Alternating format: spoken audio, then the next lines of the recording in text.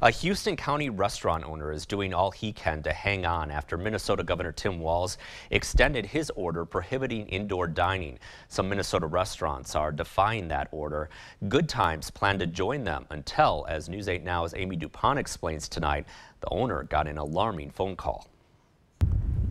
If memories paid the bills, the owner of Good Times Restaurant and Bar would be set for life. Absolutely. But Eric Lee would settle for just enough revenue to survive. Probably over the last year, we've suffered well over $300,000 in lost income. The Caledonia bar owner is keeping customers out, forced to close his bar and dining room again. Punished is a good word for it, yeah. After Governor Tim Walz extended his pandemic order prohibiting indoor service through the holiday season. I've heard people say this, well, you keep moving the goalposts, Governor, about what we're supposed to do in this. And my response to that is the game continues to change, and it's no game.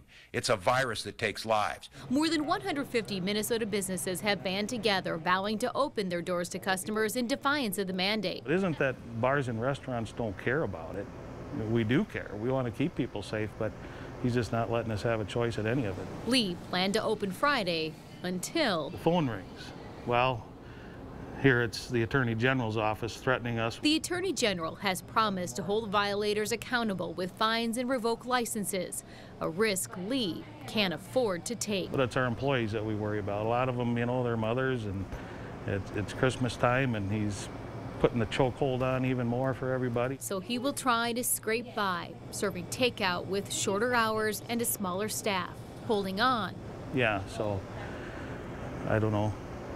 It's bad. For the good times he hopes are ahead. In Caledonia, Amy DuPont, News 8 Now.